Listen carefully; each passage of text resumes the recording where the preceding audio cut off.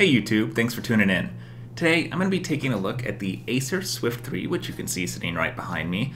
This is the model with the 13.5 inch 3x2 aspect ratio display, which I think the resolution is like 2254 by 1502, something like that.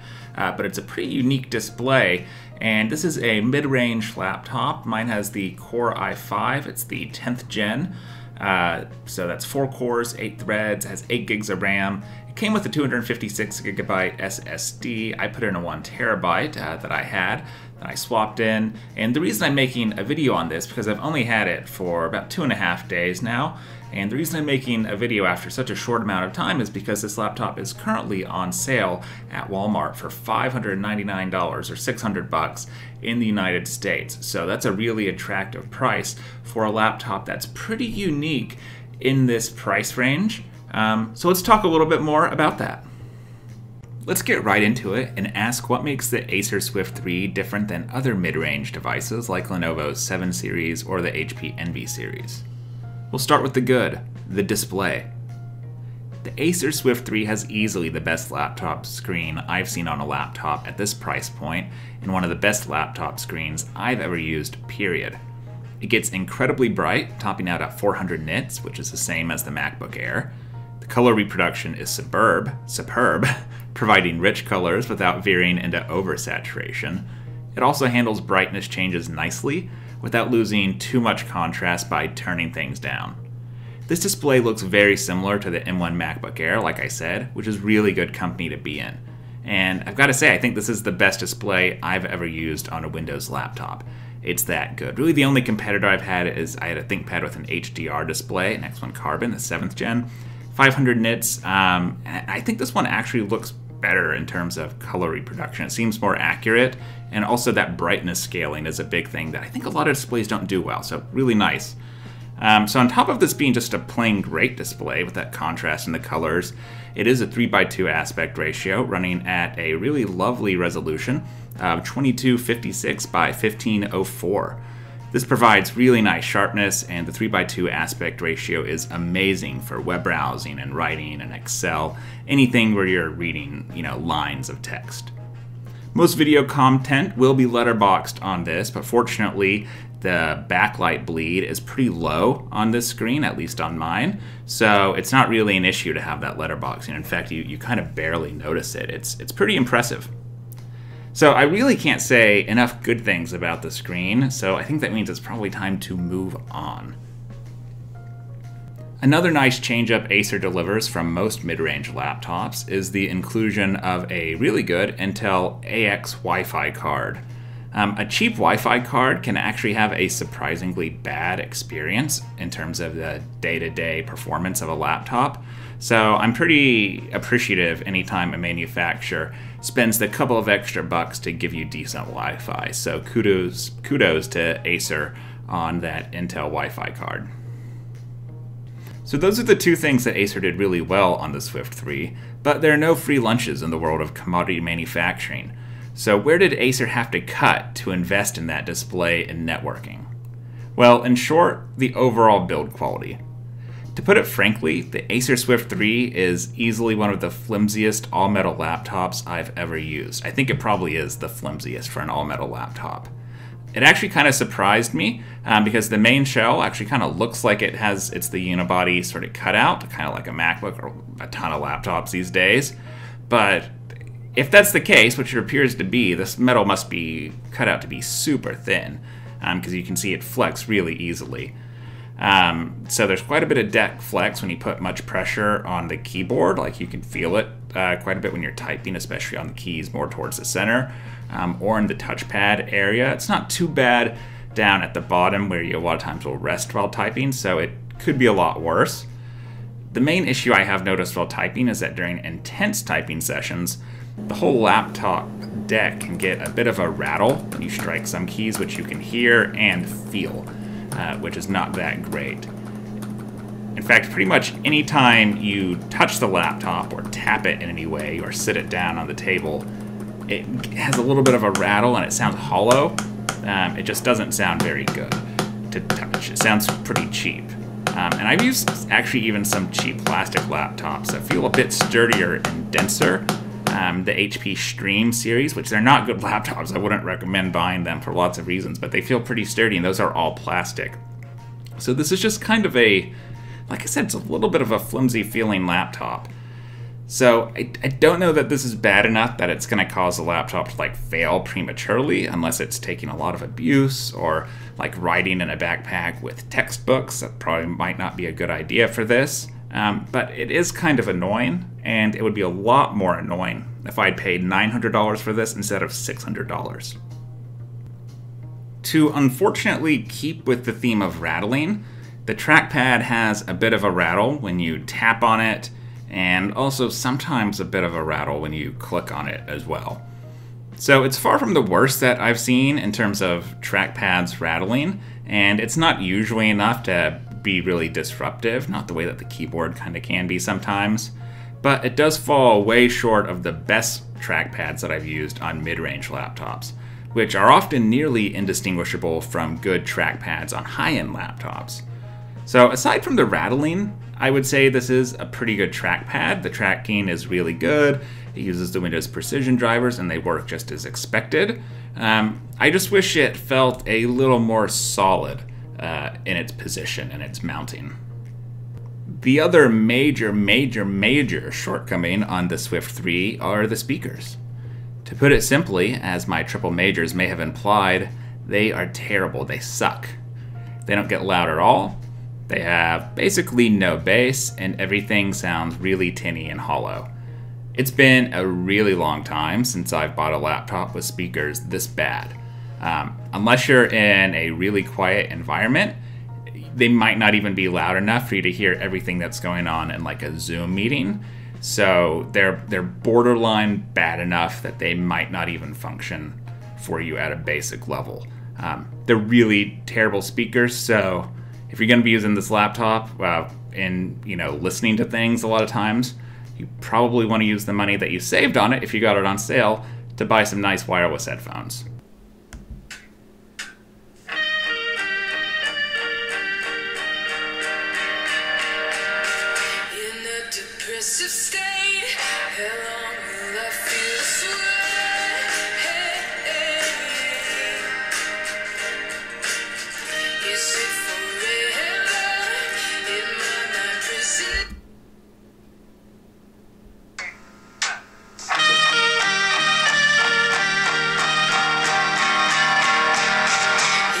Depressive state, how long will I feel this way?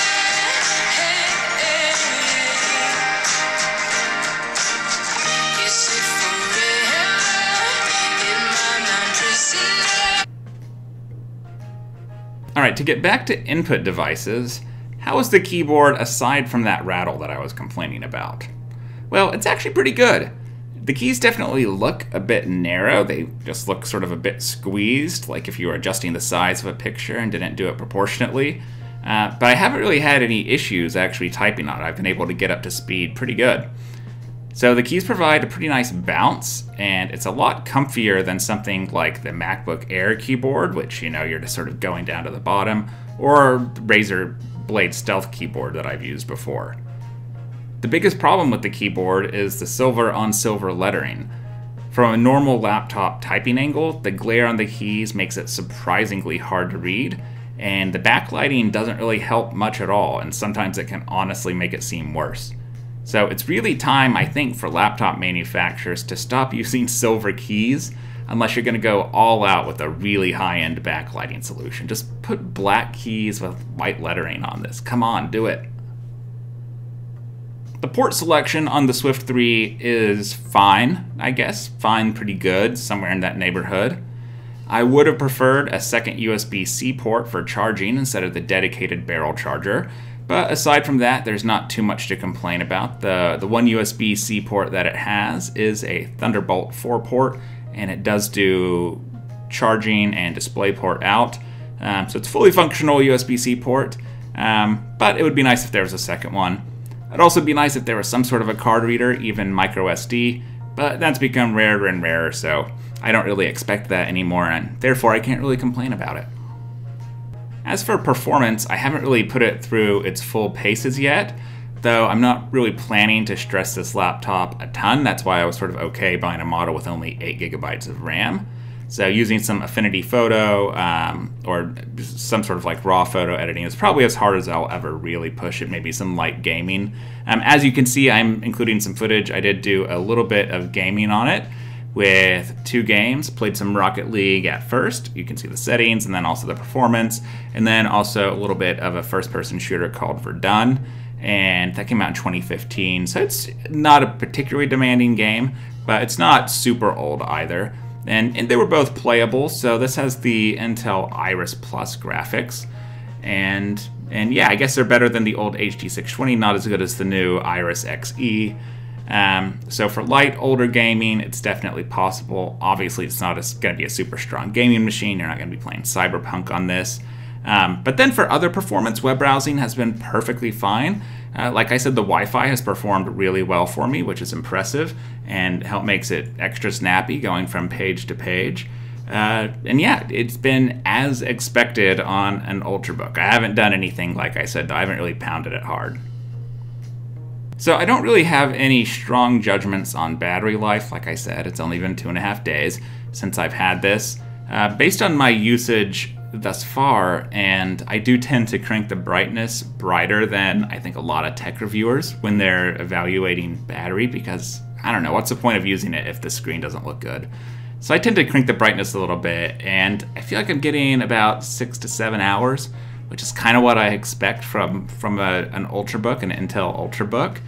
So some of the reviews I've read have had it getting higher battery life than that, some like 11, 13 hours. Some also have had it sort of on the lower end, so it seems that people get different experiences from it. So I may have a better judgment on that in the future. I'm sure I will. But it seems to be about average for an Ultrabook in terms of battery life. As for Windows Hello login options, sadly, the Swift 3 doesn't have an IR camera. That's my favorite way to use Windows Hello, because it's perfect on a laptop when you just open it up and boom, it looks at you and it logs you in. It's perfect. It does come with a fingerprint reader, and my experience on the fingerprint reader thus far is like many other Windows laptop fingerprint readers. It works okay, except for it tends to get smudged up really quickly, so you oftentimes will have to wipe it off to get it to read your finger. At least I do, and that's pretty annoying. So I probably will, in the long term, just use PIN to always log into it, because having an unreliable fingerprint reader, one that you always have to wipe down before you use it, is kind of worse than not having a fingerprint reader at all. Alright, so the last area that I'll comment on the Swift 3 is the appearance. So for the most part, it's a reasonably attractive, also pretty generic looking Ultrabook.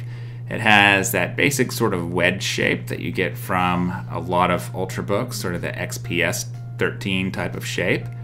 In terms of the finish, the specific finish on the Swift 3 it reminds me a lot of an older MacBook Pro, so something from like the early 2010s, where it almost has, it's like a dry type of finish, and it's very silvery, and it kind of like if you are typing on it for a long time and your hands get a little sweaty, it gets like the sort of the same coloration as the old MacBook Pros. It reminds me just a lot of a MacBook Pro from the early 2010s in terms of the finish on the metal. But like I said, a lot flimsier feeling, but the finish very similar.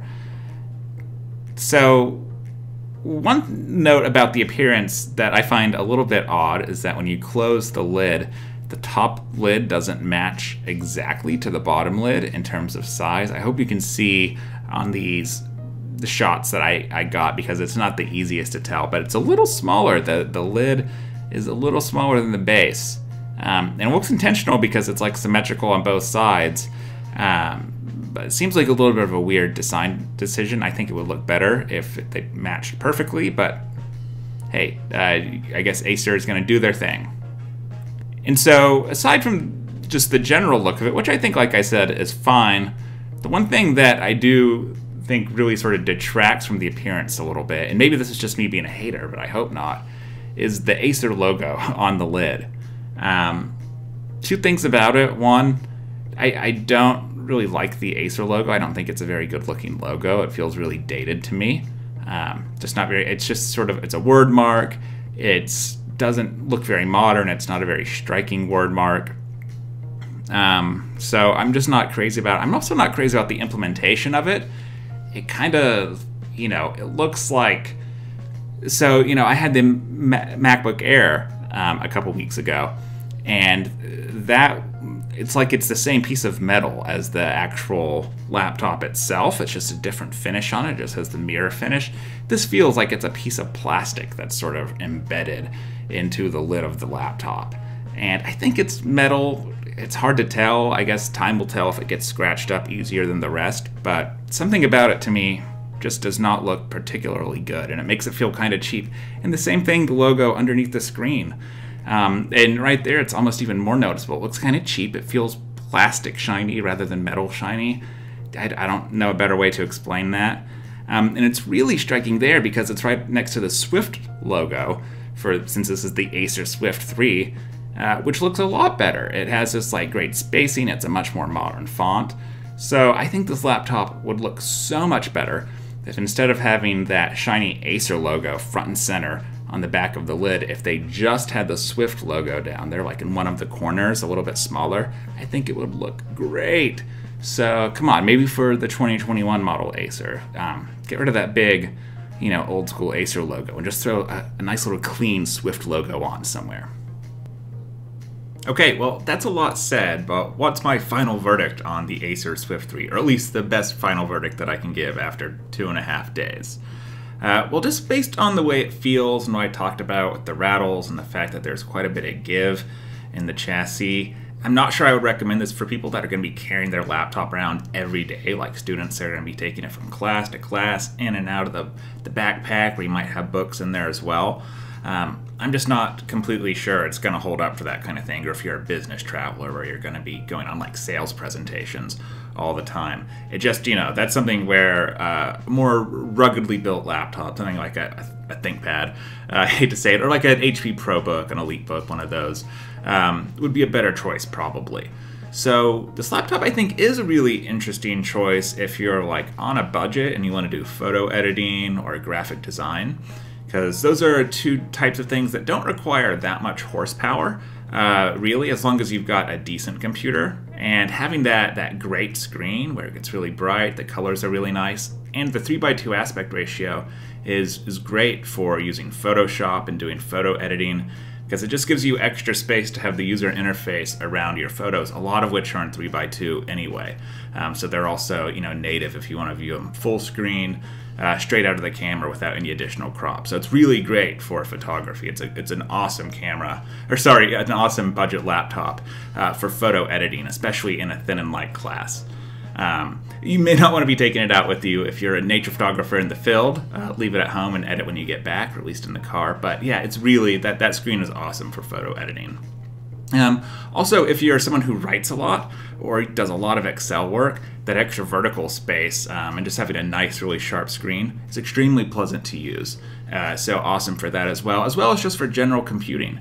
Because like I said, even for video playback, the screen is good enough that the letterboxing is not really a big deal. Though if you're going to be watching a lot of videos, there are probably better options just due to how bad those speakers are. And so I guess when it really comes down to it, I would say I don't know that I would recommend this laptop at full price, at $900 for the 8 gig model. Just because of that, it doesn't to me feel like a $900 laptop in 2020 for an Ultrabook style laptop. It's just a little, it is really light, but it just doesn't feel quite sturdy enough for $900. At $600, it's extremely hard to look past because of how good the screen is. I can definitely put up with the build quality, the little bit of flimsiness at that price. The speakers are a little bit of a bigger deal. I'm not sure where I'm going to come down on that because they're kind of passable if you're watching sort of like a podcast style video, but they're really not good if you're watching like a movie or a TV show, like something like The Mandalorian, where you've got really good sound effects and such. So I don't know, it's a really interesting laptop. It's far from perfect, but that screen makes it really attractive, and I think at $600 it's worth it. If you need a laptop and you're in that range and you want a good screen, especially like I said, if you're going to do photo stuff, maybe give it a shot and, you know, be open to returning it. But that screen is amazing at $600. So anyway, I didn't have a super clear-cut conclusion, but I hope this video was helpful anyway. If you have any questions, feel free to post them, and I'll see what I can do. Thanks for watching.